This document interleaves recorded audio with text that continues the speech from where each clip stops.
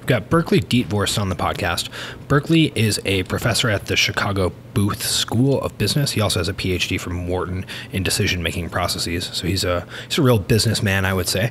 And Berkeley's research actually focuses on algorithm aversion. So essentially, the mistrust that human beings place in algorithms when they see them making decisions in different contexts, which is very interesting because, most of us have some understanding that we're living in an era of Facebook and Google Maps and predictive search results and, Amazon recommending all kinds of new things for you to buy.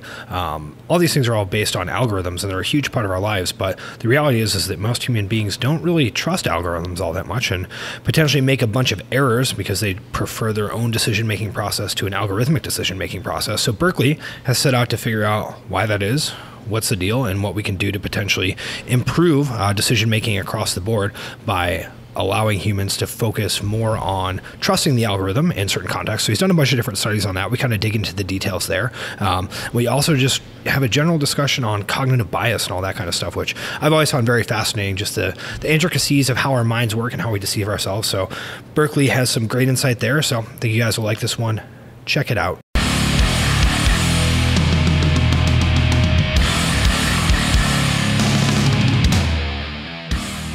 So Berkeley, you study decision-making and algorithms and algorithm aversion, yet you are a marketing professor, which at first glance seems to be slightly confusing and potentially at odds.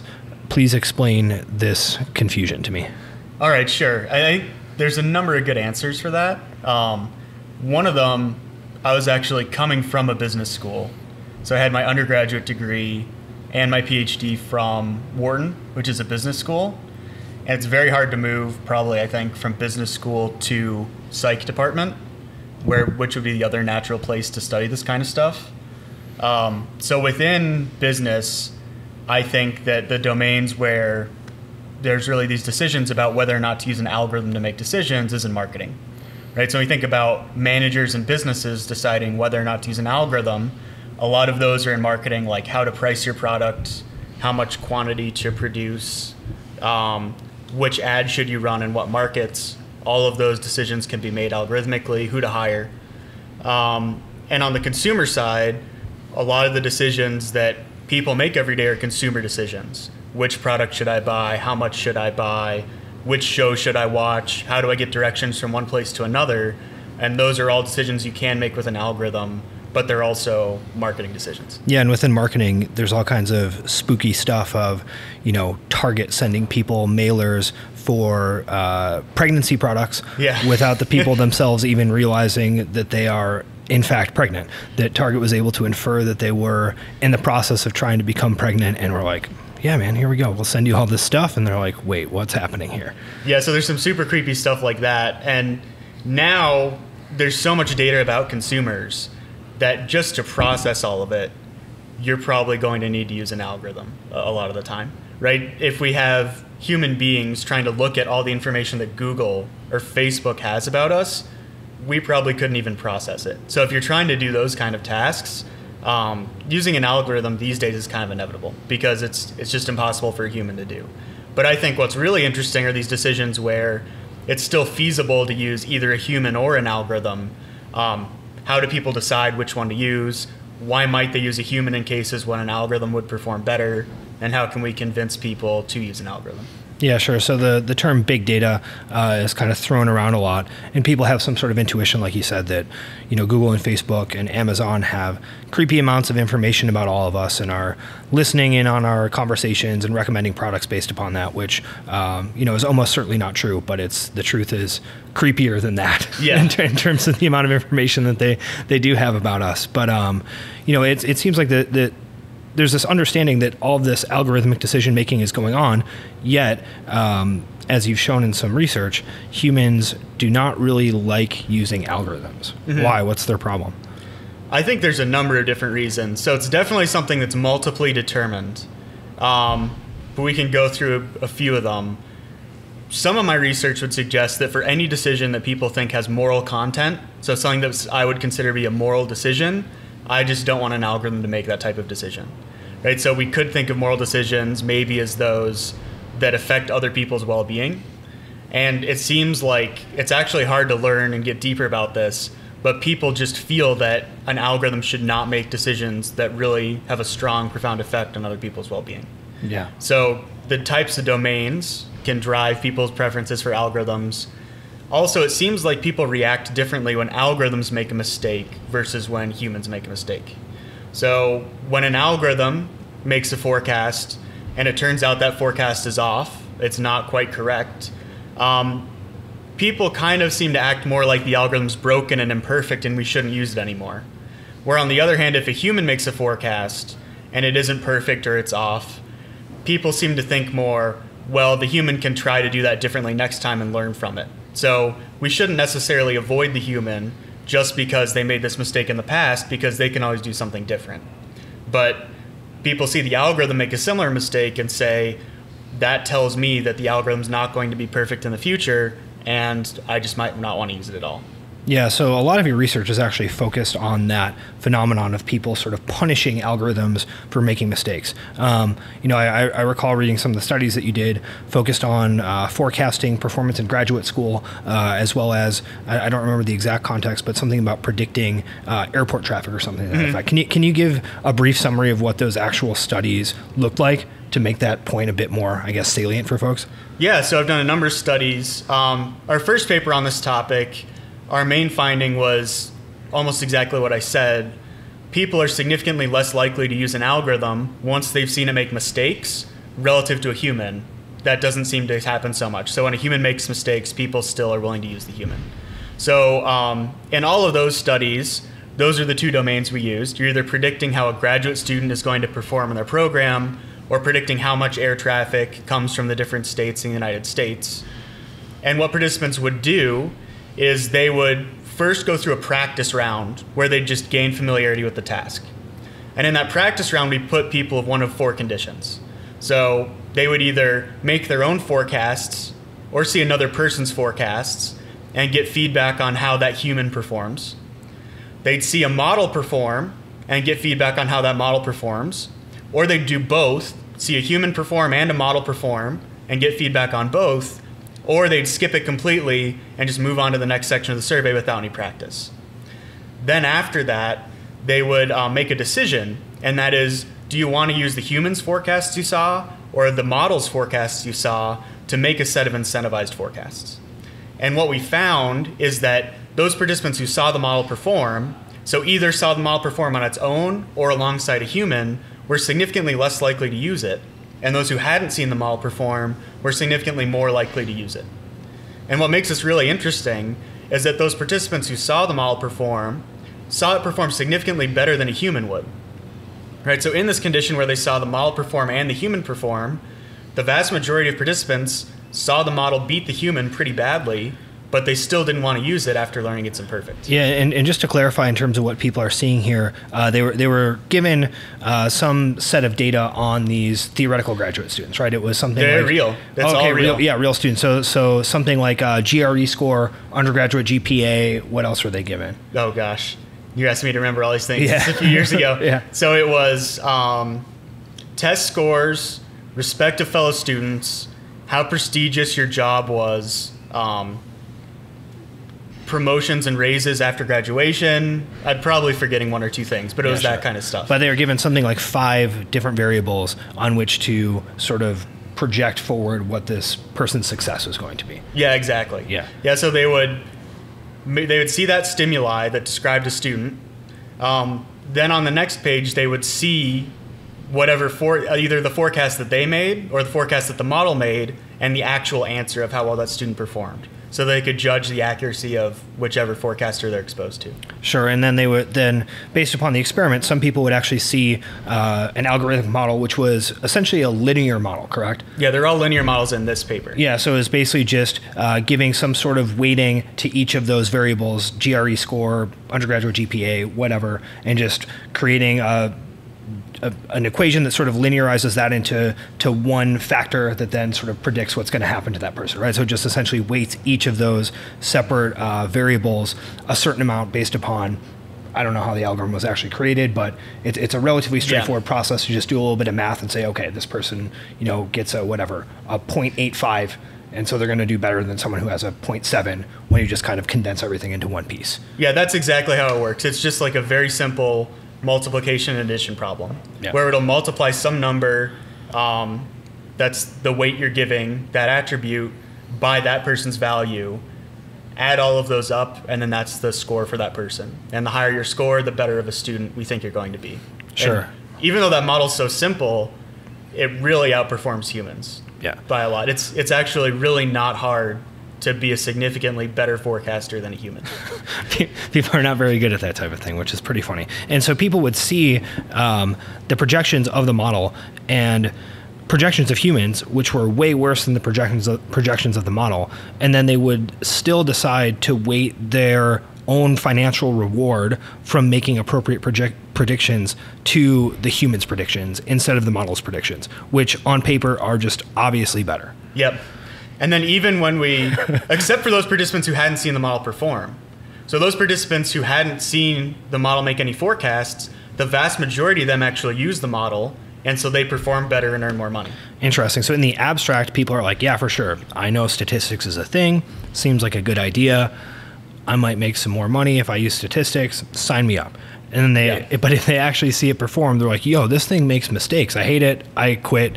Give me a human instead. Yeah, that's exactly right. And the really interesting thing is, even when we collected at the end participants' perceptions of how well did you perform and how well did the model perform. Even when we only look at those participants who said the model is significantly better than me, they're still less likely to use it if they happen to be in one of those conditions that saw it perform. Yeah. And so your hypothesis is that when the model makes an error, that people get frustrated and think that the model is not effective, right? That their abstract conception of the model is something that's near perfect. And then when it's not perfect, they're like, actually, this thing is not what I thought it was. I don't want it. And or they think that humans are going to be able to learn from their mistakes and then become better at forecasting than the model over time. Is it one of those, both of those, some combination thereof? We didn't specify in that paper, and that's what we were thinking at the time. But actually, I have a paper I'm starting to write right now that's exactly on this. Why are people doing this?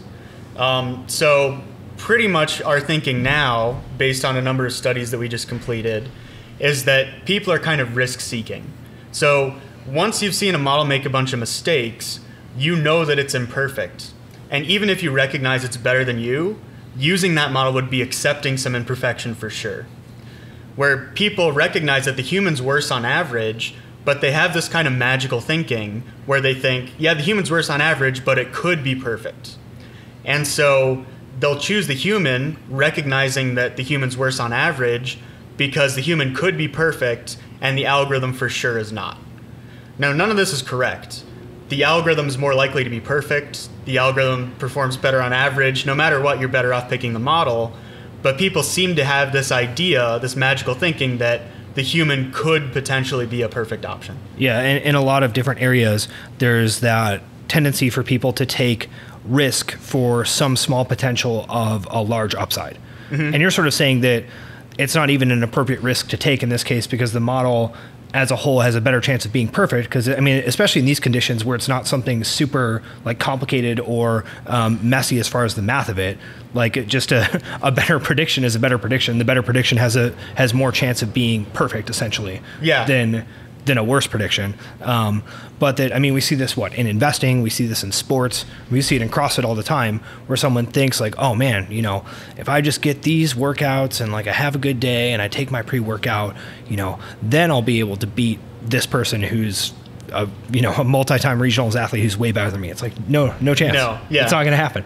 But it is the same kind of magical thinking, right? Where like, if I just go on the predictions based on the model, it's going to tell me what's right most of the time. Not all the time, but what's right most of the time is the best prediction. You can't do better than that. And I think a lot of this comes down to how people think about randomness and irreducible uncertainty in the real world. How do they think about it? So, I mean, the short answer is a lot of lay people don't think about it, and that's kind of the problem. But I think people really vary in the extent to which they recognize that irreducible uncertainty affects all the outcomes in our daily life. And can you just clarify that term? I think that I have an idea of what you mean, but I think that there's a lot in that term that would be potentially worthwhile to unpack. Yeah, absolutely. So irreducible uncertainty is uncertainty that we can't do anything to resolve until there's an outcome. So for example, rolling a die is irreducible uncertainty because until we see what side the die comes up on, we have no way of knowing what's going to happen. We could do anything we wanted to try to predict the outcome of this die roll, but until the roll happens, we won't know for sure. Where reducible uncertainty, on the other hand, is where you could know in advance what the answer was, right? So if I asked you what's the capital of some obscure country and you don't know, that's reducible uncertainty because you technically could know the answer, although you don't. Yeah, for irreducible uncertainty means you could not know the answer. Yeah, it's baked into whatever system you're utilizing, and you can't actually figure out what's going to happen until you perform the action that you're looking to perform. Yeah, exactly. And so in the real world, lay people, I believe, really underestimate the extent to which this type of irreducible uncertainty is determining all the outcomes around us all the time. Right? Like you were just talking about predicting performance of CrossFit athletes. Someone might get hurt during the games next year, and they're not going to win then. Someone might just be having a bad day. Someone could misstep. Someone's chain could fall off their bike. There's all this kind of irreducible, random stuff that can affect outcomes and does affect outcomes all around us all the time. But people tend to act as though things are pretty deterministic and you could predict most things ahead of time. Yeah, sure. So something else that you mentioned that I wanted to circle back on was the concept of decisions that have some sort of moral component to them, right? That's something where people also experience this hesitancy to use algorithms, which I think intuitively makes sense, right? You don't want some robotic, cold-hearted algorithm deciding whether or not, someone lives or dies or whatever. And that's always a good way to sort of fan up political controversy, is to, needle that type of concept. So, in the case of, for example, in your studies, you had the air traffic prediction, you also had the graduate school prediction. And something I noticed, which it's always a little iffy to cross-compare studies like this, but it seemed like the percentage of people who used the algorithm was much higher in the air traffic piece than in the graduate school piece. Is that potentially related to that concept of someone not wanting to make a decision affecting a human's life and success based upon an algorithm, whereas they're like air traffic control, dude, I don't know, trust the numbers? Yeah, I'm not sure on those studies. So one difference between those is that they use completely different samples of participants. So some of those were run on undergraduates at the university I was at. The air traffic studies were run online with completely different people. So it's hard to say. What I'm really confident about is the way we frame those predictions about MBA students. We were just saying, predict how well the student is going to perform. If we change that to decide which student gets admitted to the program, I think then people would feel that's a very moral decision because we're allocating resources to people, and they'd probably be much less open to using an algorithm for that. Yeah, that makes sense. And I think that one of the things that's interesting about it is that people have this aversion to using algorithmic decision-making, but by not using algorithmic decision-making, they're still essentially relying on some sort of algorithm. It's just a worse one, right? Like our own brains are very clearly using some sort of algorithm to decide things, and it's just not the same. It doesn't have the same mathematical precision that we could create with some sort of external decision-making process. I actually think it's a little bit different than that. So it seems like the way that people make forecasts, effectively what they do is they use a different algorithm for every single forecast. So I'll see. Got it. Yeah. I'll see one student who I really like, who wrote a great essay and got great test scores. So for them, I'll give their essay and their test scores a lot of weight because that's a way to admit them. I'll see another student who maybe for some reason their essay doesn't strike me well. I don't like it so much. So I'm going to give their GPA a lot of weight because their GPA isn't so great, and now they're not going to be admitted. Yeah. I'll see one student from a different region of the country, and I'll pay a lot of attention to that. And so really most of the problem with the way that humans make decisions and why algorithms are better is because algorithms treat everyone exactly the same and always give each piece of information the same amount of weight. And humans are always changing the weights between every person and making every decision a completely new way. And then when you're making a bunch of decisions all in different ways, you can end up doing a lot of things that are pretty inconsistent with each other within that set of decisions. Yeah, so you see humans as doing more post hoc rationalization, where they get a gut feeling about something and then will just sort of form fit the data to whatever they want to decide. Yeah, absolutely. And there's other things beyond that could happen as well. For example, let's imagine I'm going through a stack of undergrads or people who are applying to an undergraduate program. If I just read the best essay in the whole thing, the next one I look at is going to look pretty bad.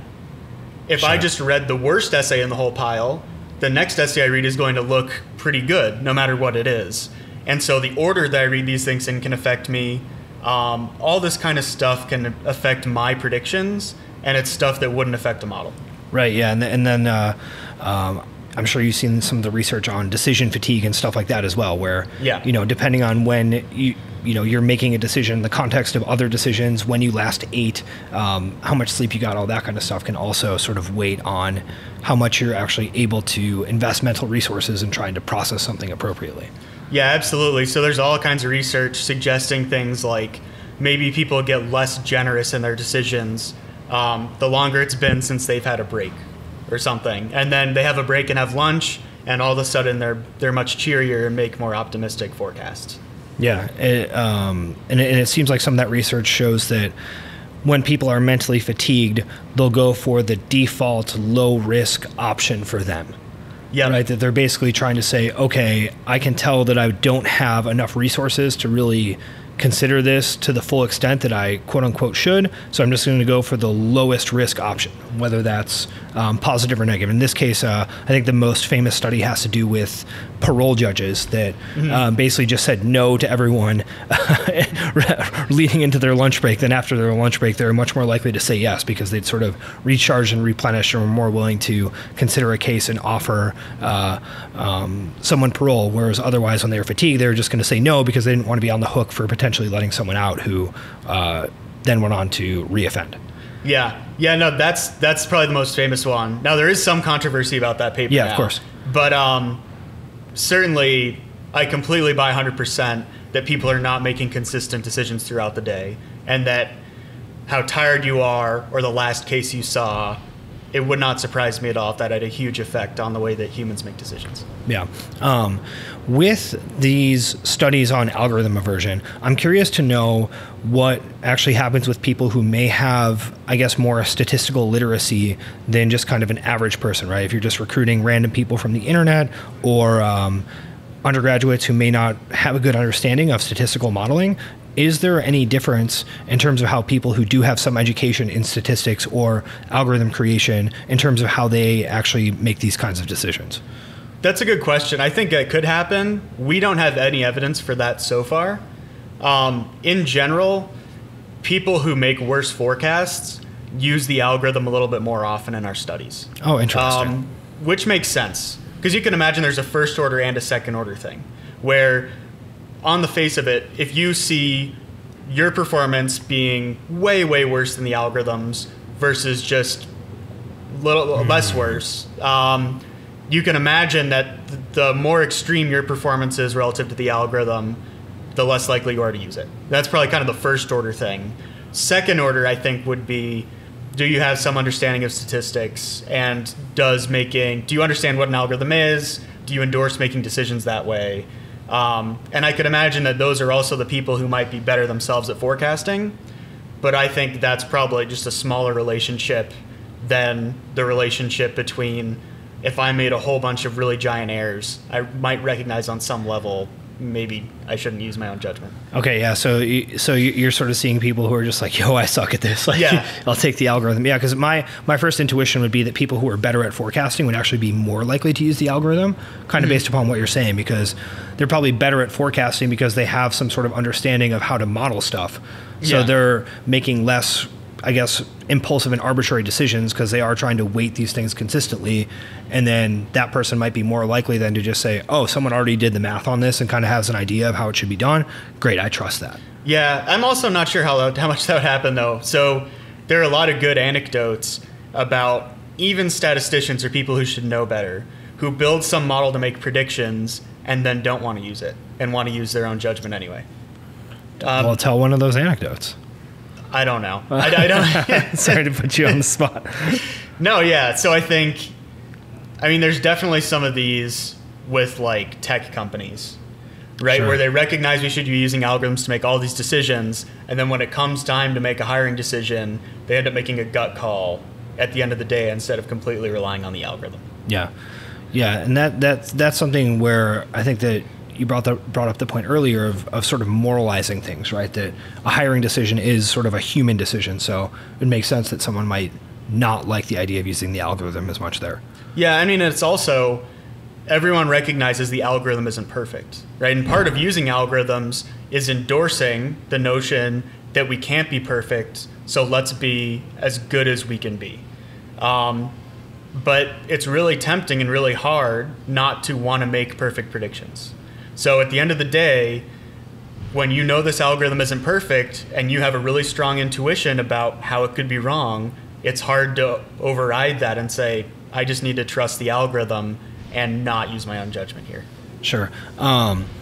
So a question for you is, I guess, related to this ability for humans to modify algorithms as well. I'll ask a question on what we were just talking about, then we can dig into some of that research as well. So my first thought on what might be something that would make people feel better is the ability to almost veto an algorithm, right? To not necessarily rely on their own judgment, but let's say hiring or something like that, right? Where the algorithm gives someone high marks and then you as a human being experience something that you didn't like, right? And you might trust the algorithm in general and make almost all hiring decisions by it, but then have the option essentially to veto it and just say, you know what, no, there's this thing I didn't like about this, whatever, we're not doing it. What are your thoughts on, I guess, a concept like that? So rather than the human making the judgment, they're just sort of telling the algorithm no if they have some very specific reason to not do something. Yeah, I think people would be pretty open to that. And I have some research suggesting that. So it seems like people are much more willing to use algorithms even after they've had experience with them and know they're imperfect, so long as they can have the final call and have some of their own judgment make the decision. So I think if you gave people the power to overrule the algorithm and say, you know, we're hiring 30 people, you get to object to 10 of them and say, even though the algorithm rated this person highly, they're off the list. I think people might be pretty open to that. Yeah, I mean, that makes sense too, in a less, I guess, moralizing sense. I think everyone has probably had this experience with Google Maps or some sort of traffic app where you do what it tells you and then you're mad because it didn't work out right. I mean, this happened to me actually last weekend where I was coming home from a seminar up north and it recommended that I go a way that was different than the way I would normally go, and I didn't want to go that way. But the traffic said it would be 7 minutes faster. And actually, almost based upon some of these discussions we had, I was like, fine, I'll trust the algorithm. Even though I probably normally would have been like, no, I'm not doing that. And then I went this separate way, and by the time I got to the other interstate that I had to get on, Saturday evening traffic had picked up, and it literally just took me an extra hour to get home. Yeah. Right. So the algorithm was trying to save me 7 minutes, and it cost me an hour. And you don't know though. You don't know what would have happened if you would have gone the other route. It would have been way faster. 98% sure. Okay. Right, because it would have taken me an hour and 5 minutes to get home, just going straight down 90-94, and then 294 to 290 took me 2 hours. Yeah. And I was. So you think if we would have, let's imagine we could rewind time, and redo this over and over again. Yeah. You think the algorithm was just straight up wrong, or do you think it got unlucky? Well, what I think happened, and I'm not sure if this is how this is baked into like Google's calculus, but essentially there's like a Saturday evening rush or whatever that starts right at that intersection of 294 and 290, right? And for people not in Chicago, sorry, you'll just have to trust me, right? And essentially, I caught that rush, and the algorithm either predicted that would start later, or doesn't have that mapped properly in terms of when that actually happens. I mean, they have that information. Right. I'm not sure exactly how it works. Neither am I, right? But I mean, that's basically what happened. And like me as a human, I was like, that's not a good idea. Like it gets super fucked up there. I don't want to do it. Yeah. But I was like, okay, I'll just trust it. And then I was mad. Right? Like I was more mad than I probably should have been, where I was like, God fucking damn it, I knew better. I shouldn't have done that. Right. So like it is very sort of, I guess, salient when you do have that experience of feeling like an algorithm let you down. Yeah. Right? It feels really bad. Oh yeah. Now see, I'm on the other side of it because I've done all this research. So every time I'm in a Lyft or in an Uber and the person goes away from the algorithm and that's super does the opposite frustrating of what too. the algorithm says, Yeah. every single time it seems like it's a bad decision. Yes, and definitely. I regret it. Yeah. Also true. Also true. So, but personally, I always use the algorithm, like Google Maps or whatever. Right. Probably there's been a handful of times where it got me somewhere slower. I really strongly believe more times than not, it made the right choice. Yeah, of course. And if I could perfectly pick when it was making a mistake and when it wasn't, I would try to do that. But I think part of this whole thing is that you really can't. Yeah, for sure. Yeah, because I think it's one of those things where on balance, you're going to come out way better using the algorithm than not. Yeah. Right. And even though you will have those one or two experiences where you're like, yo, that was not right, that those frustrating experiences can sort of push people away from doing something that on balance is a much better decision. Yeah, and then the problem is when you give people the opportunity to overrule the algorithm like you did, taking a different route, people really do that too often. And there's going to be a number of instances where you do choose to overrule the algorithm where you would have been better off sticking with it. Yeah, so, I mean, what if you had some sort of, I guess, secondary decision-making process where if you're going to overrule the algorithm, you yourself have to be over 90% confident that it's the right decision, right? I mean, that's difficult for humans to think that way. Yeah. But something like that might be, I guess, a reasonable way for someone to, I guess, experience something like algorithm aversion without just being totally foolish. I mean, what are your thoughts on something like that? Yeah, I think that could work really well. Another thing we suggest would be, let's say a manager's ordering a lot of products for a store they manage. Say every month you have 5 times you can overrule what the algorithm says, but you only have 5. Yeah. You cannot have 6. So be really careful because when you use one of your opportunities, that's a limited resource. So you better be really sure when you do this and make sure that it's really what you want to do. Yeah, so that sort of forces that same concept of like, you should probably be 90% sure that it's the right call to not do what the numbers say. Yeah. Yeah. Yeah, I think that's a good idea. Yeah, because it is certainly possible. I mean, yeah, say some sort of reorder algorithm that the store manager might know something that the algorithm doesn't know. Mm-hmm. Right? Like, hey, we're some sort of retail store and it was just absolutely terrible weather for the last 2 weeks and we had no one come into the store. We don't need to restock. Yeah, so I think that's a very good solution in the short term. In the long term, I have a much better solution, which is make the manager's judgment an input into the algorithm. Yeah. So for everything, over time, we can have the manager make their own prediction about what's going to happen, and the algorithm will learn over time, is this manager useful or useless? So if what they're giving the algorithm has no predictive power, it can just give the manager 0 weight. Yeah. If it turns out what the manager's putting in the algorithm is really useful, the algorithm will start to give it a lot of weight. And that's kind of the trick, is that algorithms know how much weight something should get relative to everything else. Humans can be pretty good at saying, I have strong feelings about what should be important and what's predictive, but past that, it's very hard to know how much weight to give things. So for example, let's say, go back to college admissions. We know that higher GPAs are better. We know that higher test scores are better, and we know that better essays are better. Now, how much weight should I give GPA relative to test score relative to essay? I have absolutely no idea. Yeah. Should it be 0.3, 0.3, 0.6, or 0.4, or what is it? I have no idea. Where an algorithm can actually base that on the data it has. Yeah, it can sort of go through all the numbers and kind of crunch them and say, okay, these are the factors that we're looking at, and then over this data set, if we weight these like this is the best match for what the actual outcomes were. Yeah, so it can say, not only do I have some evidence that GPA is important, but I think the best weight we should give it is 0.4. Yeah. So then essentially, this concept of having the manager's feedback, or like a human feedback weight, is really just using the same concept of having all this data and then looking back at, okay, how much did the human's input actually impact what was happening in a positive or a negative way, and then weighting it up or down over time based upon that. Yeah, exactly. Right. So if it turns out this person's really useful and they're a great forecaster, the algorithm over time is going to give them more and more weight.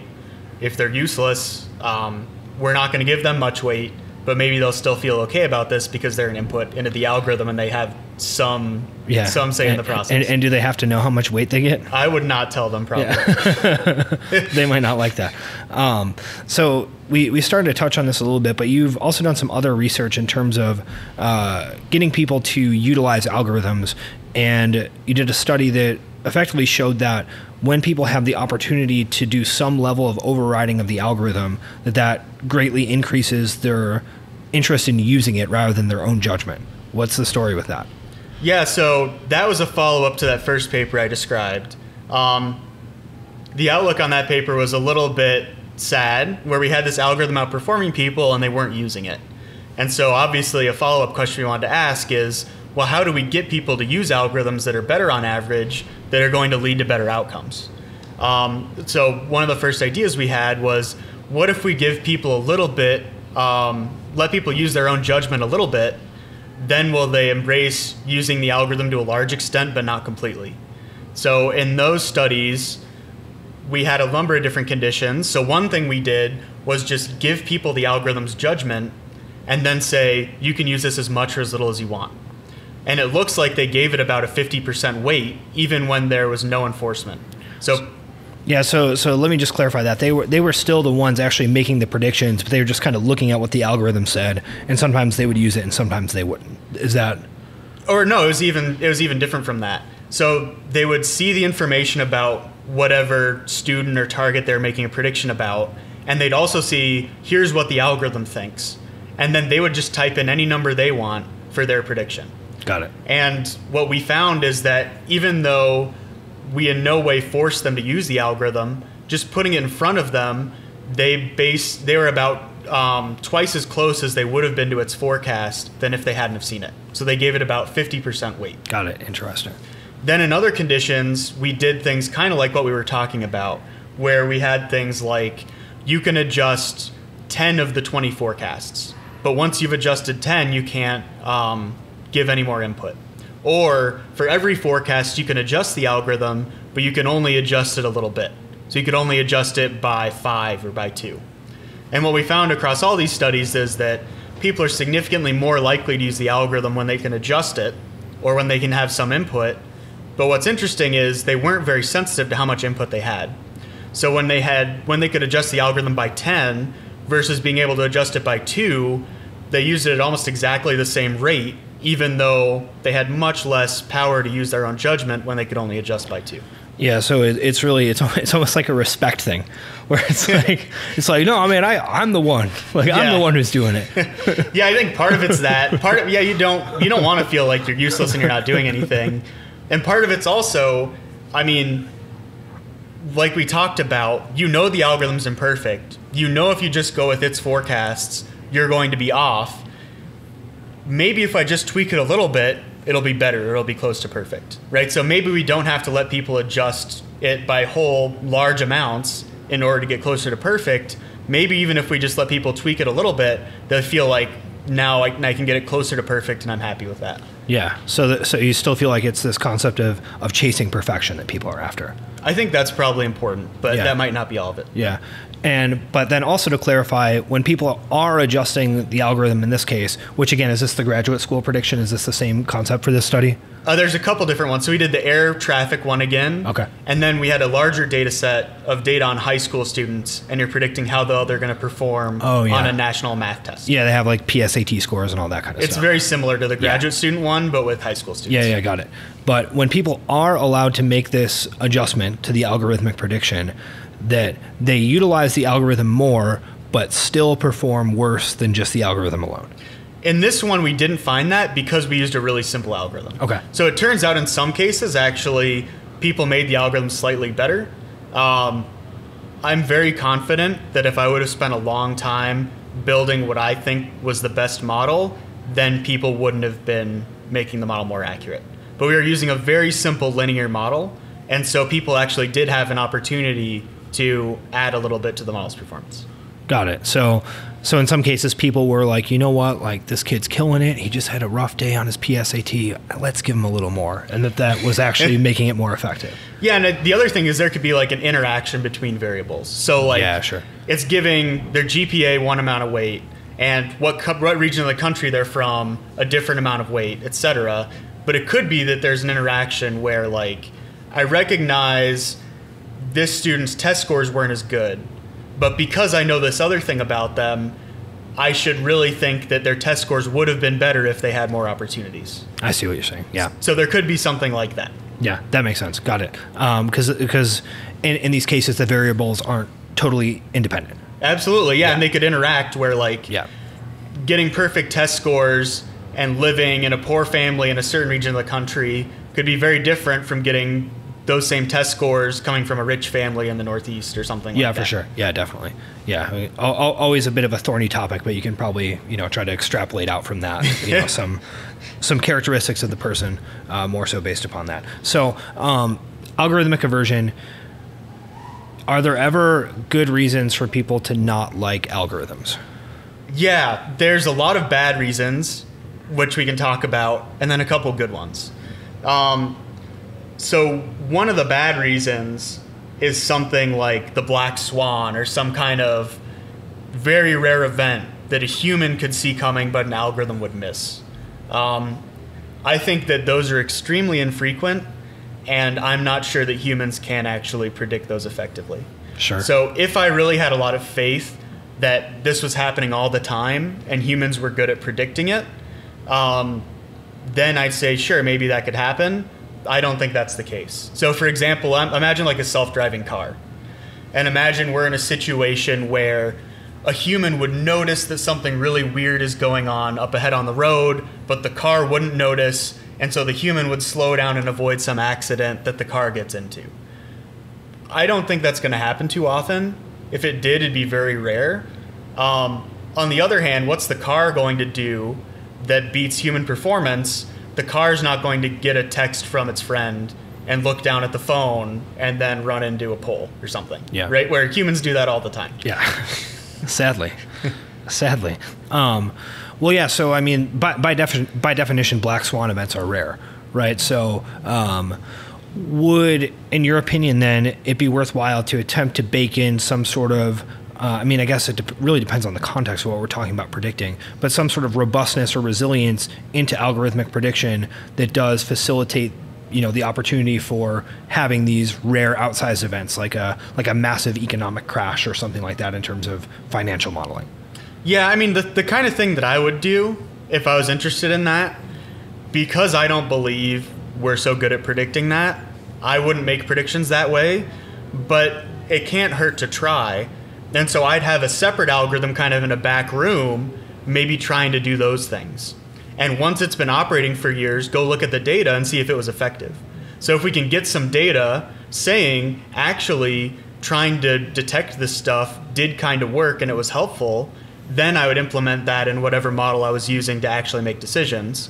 If I go back into that back room and look at this algorithm that's been running trying to do this stuff and it hasn't worked, then I'd say, great, now I have some evidence that that's probably not so effective. Yeah, so you'd almost separate it out as a different algorithm altogether, and then if it is effective, you could potentially integrate that into whatever your primary decision-making algorithm is, just as almost a separately weighted piece. Kind of like with software, there's kind of the official release at the moment, and then the beta. Yeah, that makes sense. Right? So I still want my official software to be doing the thing I think is best, but you might as well have a beta running in the background telling you what it thinks, and if you gather evidence saying that's more effective, then you can integrate that into the non-beta. Yeah, got it. So black swan events, I mean, that's and just to give a definition on that for folks, the idea from Nassim Taleb has to do with extremely rare outsized events that have massive consequences on the entire system. So, something like September 11th impacting financial markets, or, the outbreak of World War II, or something like that is just this massive paradigm shifting event that can completely disrupt anyone's ability to predict what's actually going to happen next, because there's this sudden moment where a bunch of stuff changes. Yeah, and if we could predict that stuff, it would obviously be really helpful. I just don't have a lot of faith that we could. Right, sure. So some other ideas. One thing I've seen a lot is, what if there's just not good data for the model, or there's been a paradigm shift where we have all this old data, but now things are really different, and we would expect the model to work differently now. So I think that you can still actually use an algorithm in both those cases, and that's because you actually don't need much data to use an algorithm, or any data really. So Robin Dawes, someone famous for actually starting a lot of this research, has a number of papers showing that if you actually just make a model that gives everything the same amount of weight without any data, that outperforms humans most of the time. So for example, let's say we're trying to predict, once again, who's going to be a good student. If I didn't have any data on past students and how well they performed, what I might do is say, all right, I think the information I have that's predictive is GPAs, GRE scores, or test scores, SAT scores, maybe how well their interview went, although I wouldn't give that much weight, what their essay looks like, all this information, and just say, all right, let's take that information and I'll give it the same weight. Or maybe even I'll use my intuition and decide how much weight to give each piece of information, and we'll just consistently use that model. Yeah. Right. So even though that isn't based on evidence, the main advantage that models have over humans is that they're consistent and they always make every decision the same way. So just by writing down some equation like that and using that, I'm going to outperform human judgment by a lot. Yeah, sure.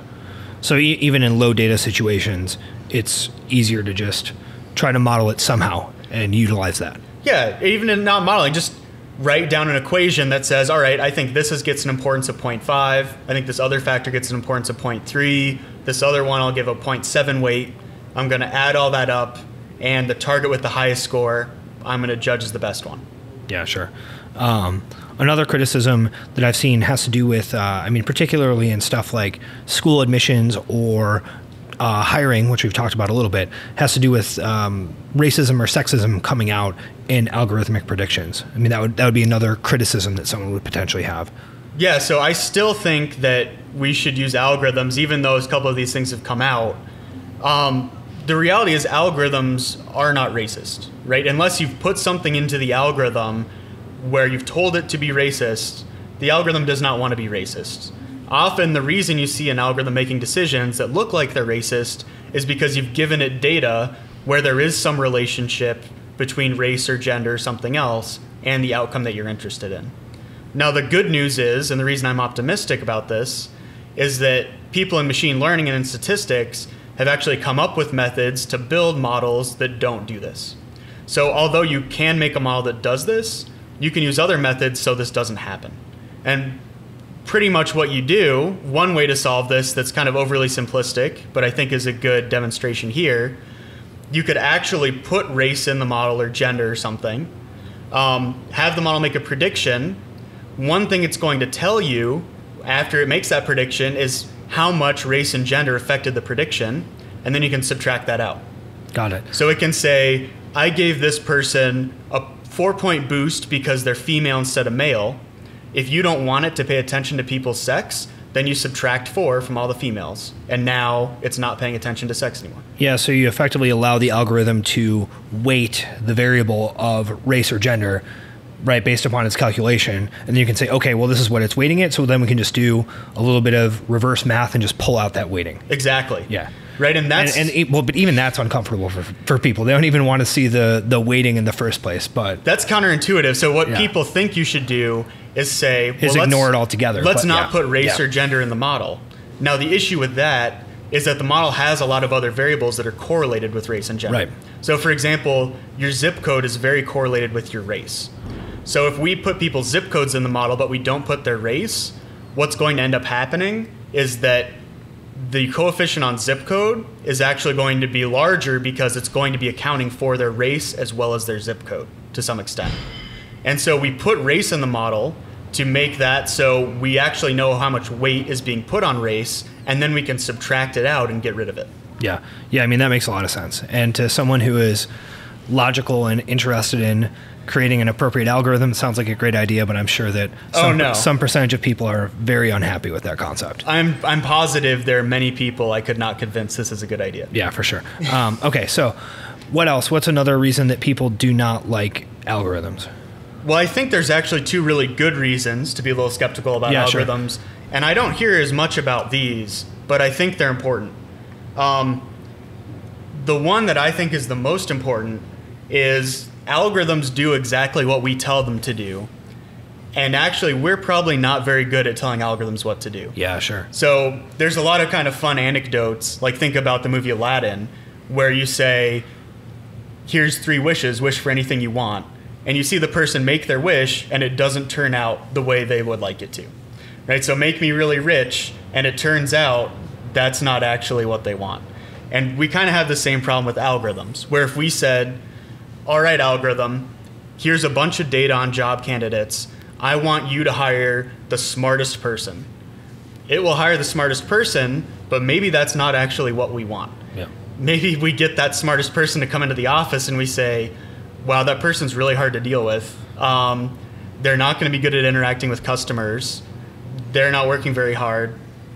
Maybe I don't want the smartest person. Or kind of a sci-fi example that I like. It's a little bit silly, but I think it's a pretty good demonstration. Imagine it's the future and we have really sophisticated AI, and we put AI in charge of a hospital.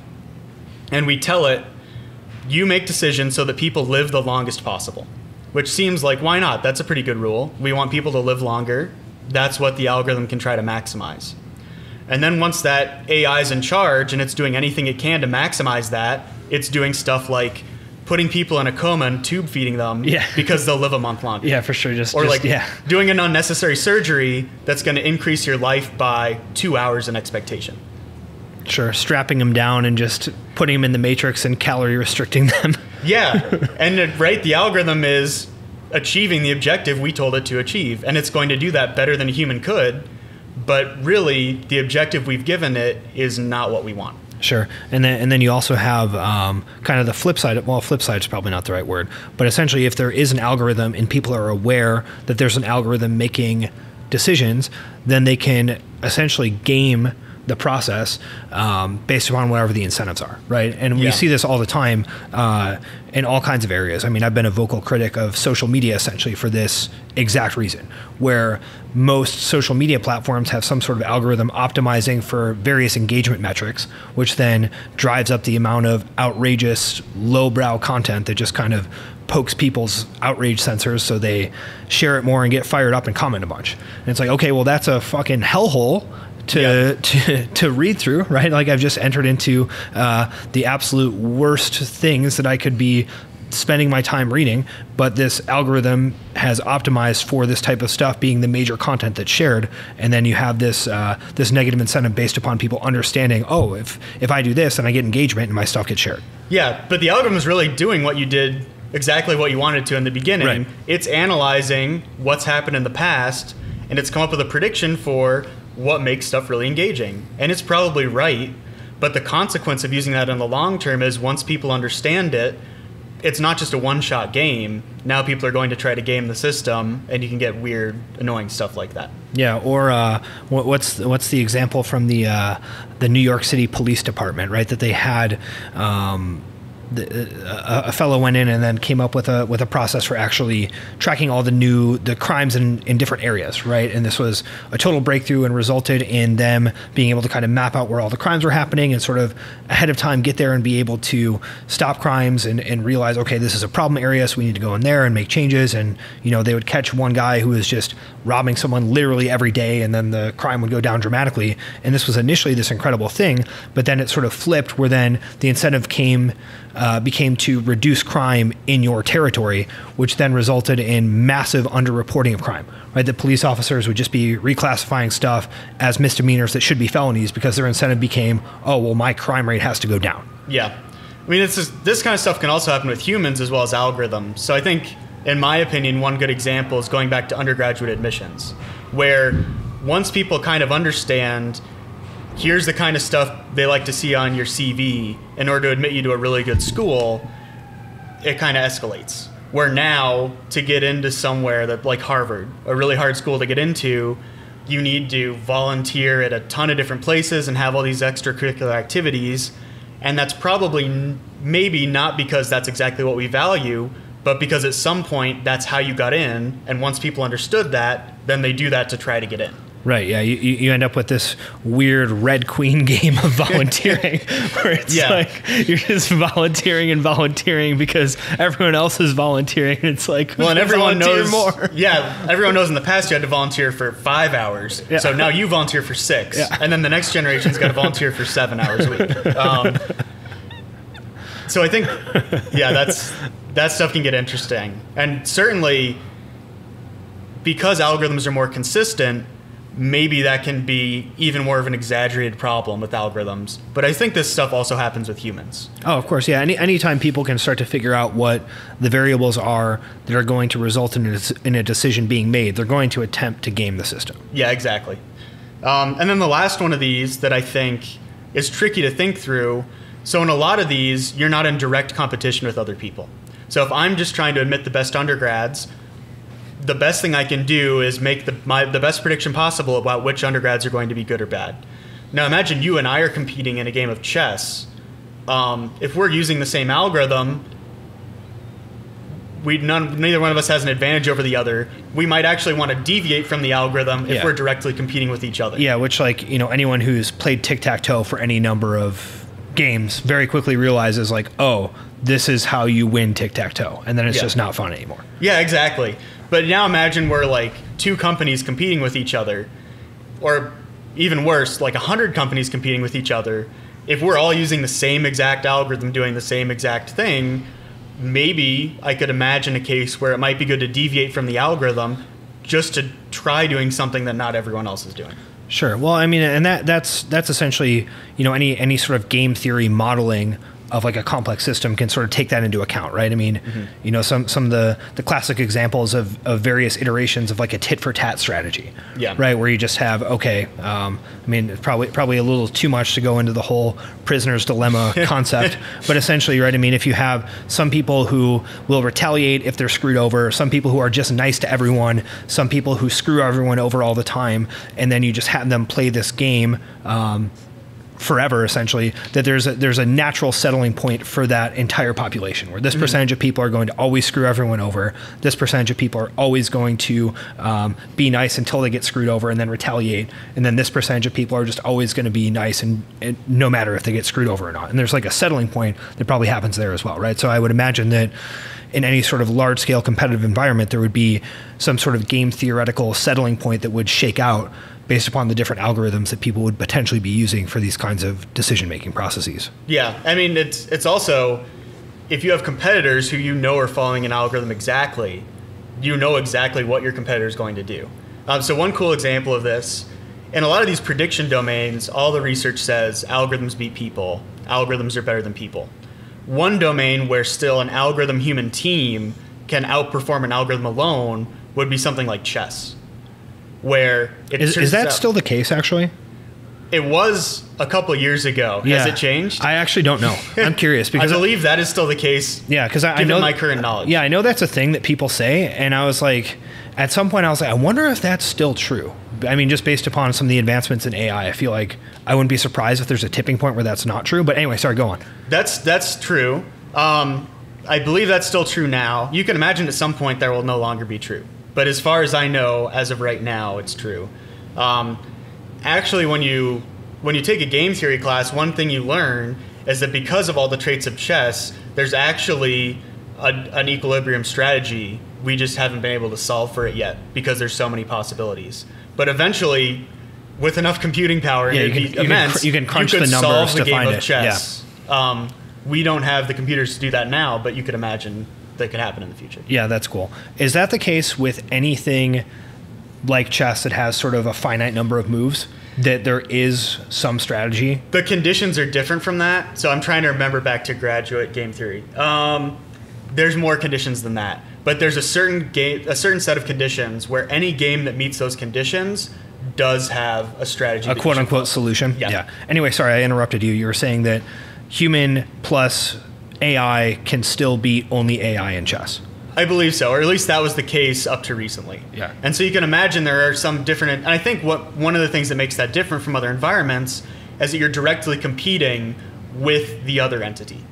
So if algorithms are really predictable in a competitive game, if you know what your opponent's going to do, you can often gain an advantage by being able to predict exactly what they're going to do. Yeah, and do you have any insight into what humans are doing in that context of chess that makes them superior when paired with an algorithm compared to just an algorithm? No, I do not know enough about chess. Yeah, neither do I. I mean, that is some.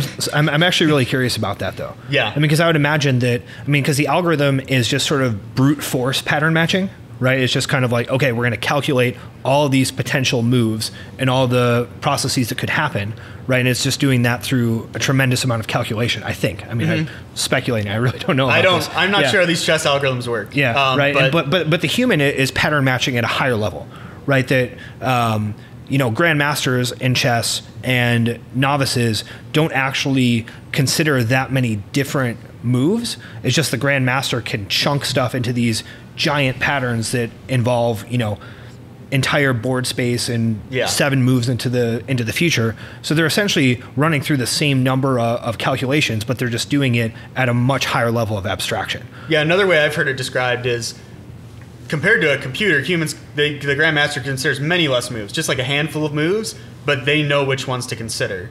The computer just considers a whole bunch of different stuff and crunches the numbers. But it seems like humans, just up to a point, know where to start and which things to look at. Yeah, sure. So the algorithm can sort of present like, hey, here's a few paths you can go down. And then the human, based upon that, can use the pattern recognition skills to say, okay, if we go down this path, here's what I think is going to happen. If we go down this path, here's what I think is going to happen.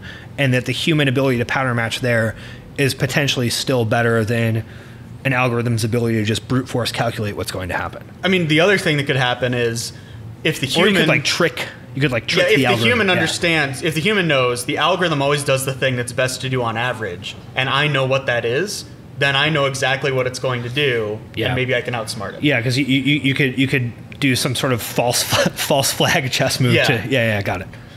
Yeah, so I think that kind of thing could happen, but once again, I am not, unfortunately, a chess expert. Yeah, well, maybe I should do another podcast with someone who knows all this stuff about algorithmic chess playing, because that example is thrown around a lot, and I'm always kind of like, well, what actually happens? Like, how does this work? What I mean, does the algorithm pop up 10 moves and then the person decides which one to do? I mean, it's definitely like the person's looking at what the algorithm would do and the moves it's considering and choosing which one would be the best. Yeah, got it. So I guess to take that back more to maybe like a business strategy or another type of thing, that using an algorithm may be negative simply in the context of this larger scale competitive environment where someone else may be using the same algorithm. So you may have to come up with some different thing to do because the benefits of being different outweigh the benefits of being, let's say, accurate. You can imagine scenarios like that. Now, right now, companies aren't using the exact same algorithm.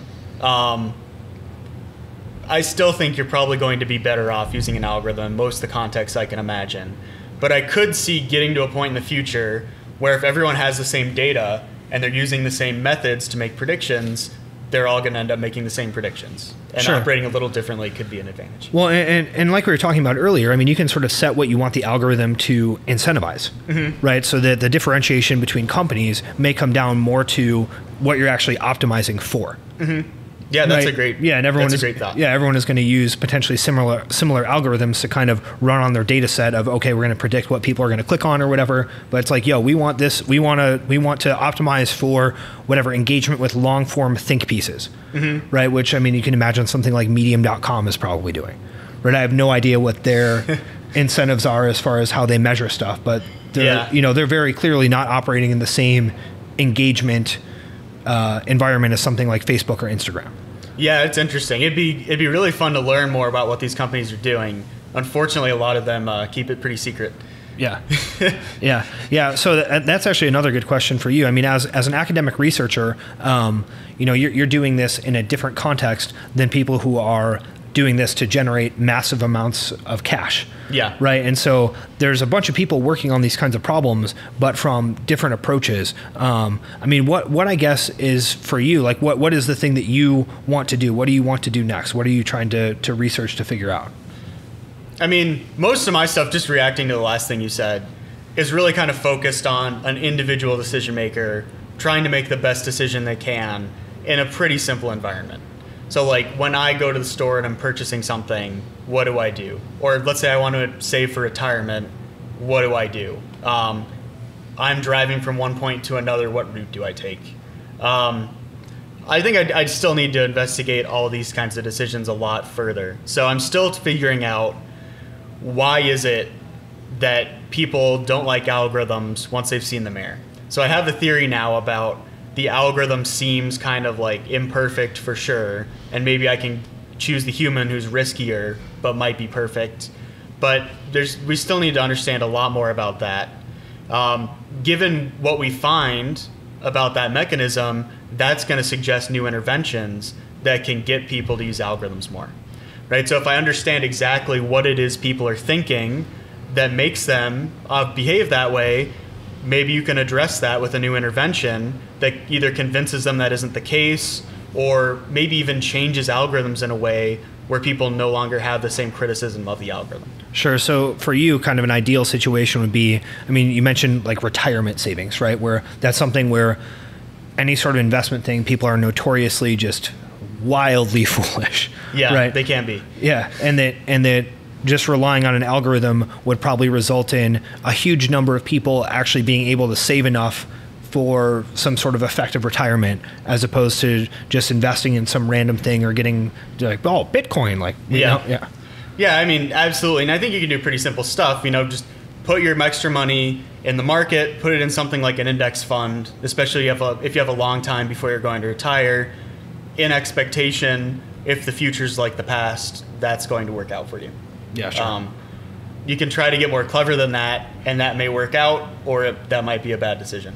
Yeah, and then I mean, if you could, I guess, get on the inside of Google or Facebook or Amazon or one of these other massive web companies that's very clearly optimized a lot of their algorithms to some absurd degree, what would you be curious about as far as what they're doing?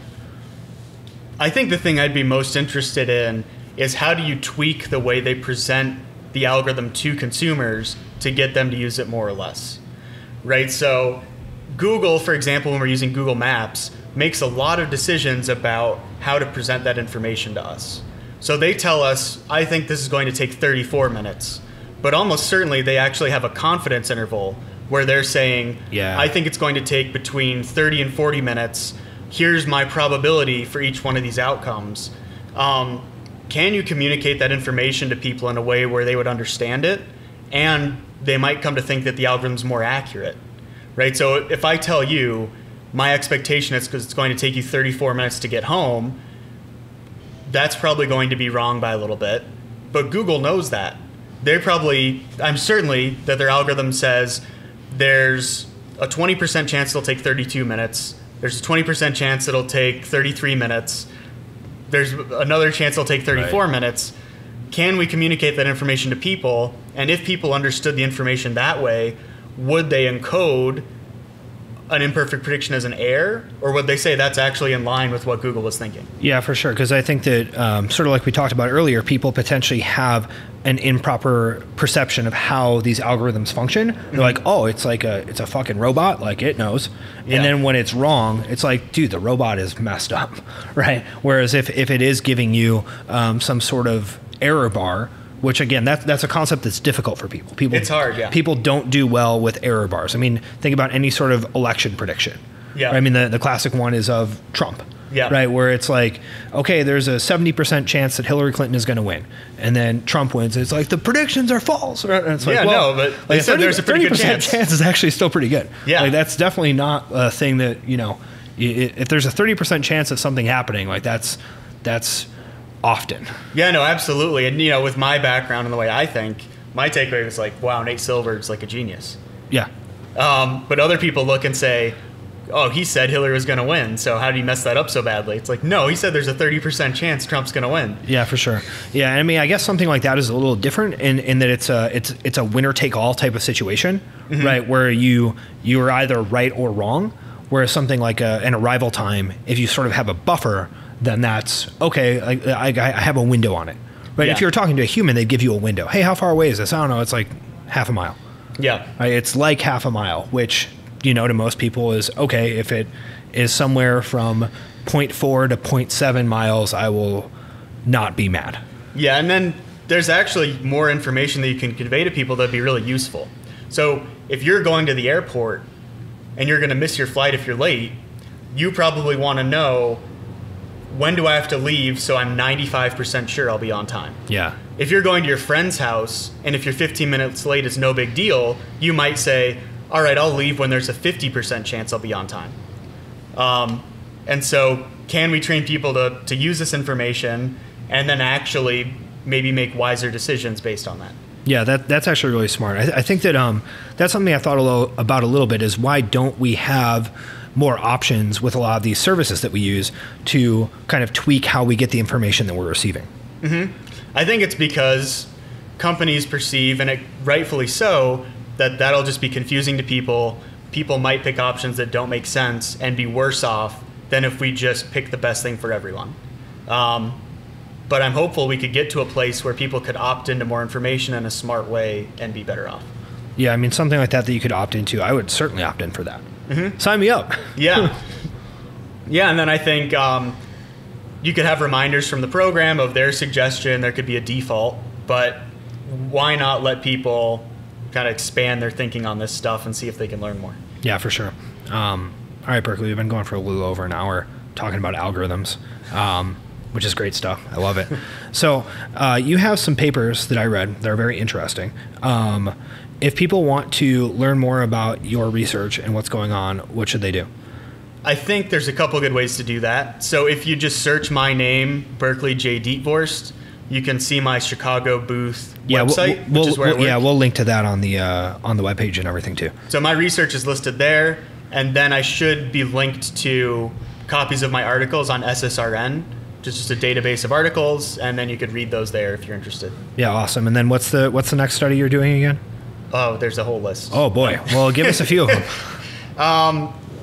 Let's see. The next one's on algorithms. I'm still finishing up studies on, do people avoid algorithms because they're kind of risk-seeking and they're choosing the human because it's this risky option that could be a home run. Yeah. Where the algorithm feels like it's not going to be a home run.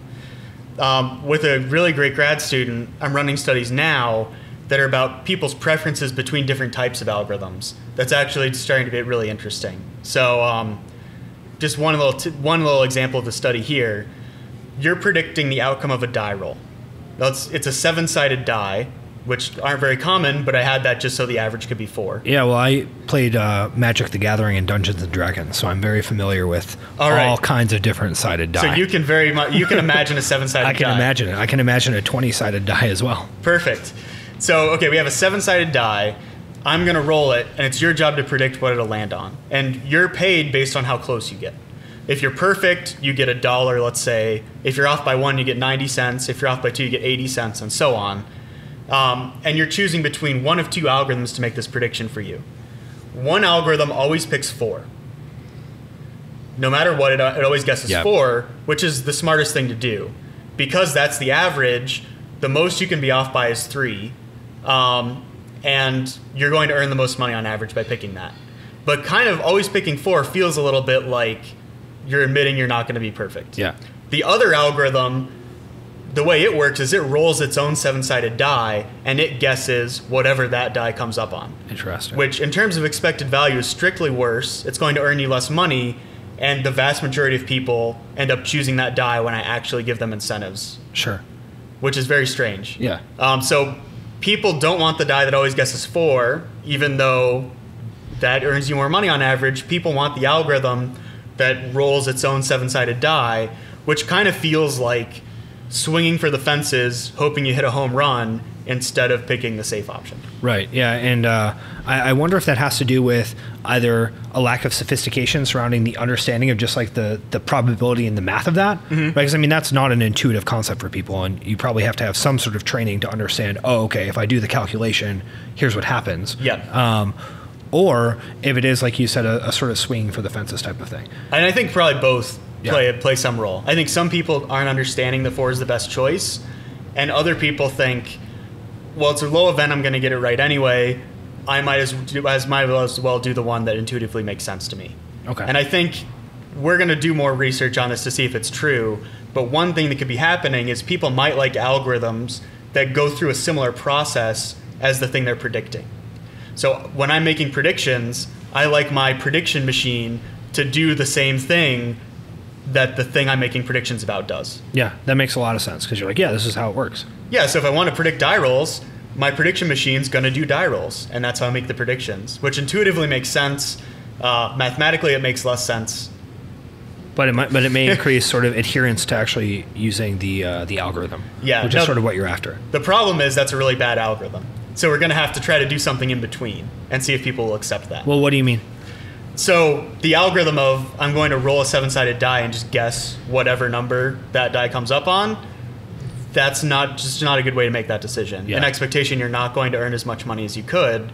So sure, I think people would endorse an algorithm that makes the decision that way, but that's not the algorithm that they should be using, and they're leaving money on the table if they do. Yeah. So can we add a little bit of that randomness, but not go all the way? Got it. So there's a small chance we're going to roll the die, but most of the time it picks 4. How would that work? Yeah, interesting, because people very clearly are not going to like just picking 4 all the time because that seems wrong to them. Or, I mean, even like cheating, that seems like unfair, kind of, right? Yeah. Where it's like, oh, that's cheating, right? Yeah, but if you give it some chance that it's not going to pick 4, is that enough to get people to be happier with that? Yeah, because it probably gives them more of a chance that, okay, there's a higher potential for some sort of outsized reward, and it also doesn't feel like I'm not modeling the thing correctly or I'm like kind of gaming it.